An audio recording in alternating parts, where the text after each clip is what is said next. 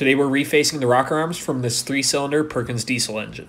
Both the tappet side and the valve side have a little bit of wear, but we can use our Robbins VR10P valve refacing machine to restore the wear surfaces of the rockers. The machine features an attachment specially designed for refacing rocker arms with centering cones to accommodate various shaft sizes.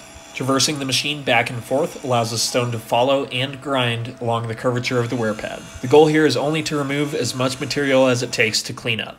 In this case, we're refacing both sides of the rocker arm, so we're going to make an adjustment so that we can do the tappet side next. The process is exactly the same, and it goes really quickly once the machine is set up. When you disassemble a rocker shaft like this, it's important to keep track of all of the parts, and this customer provided a very detailed repair manual from Massey Ferguson that details the assembly.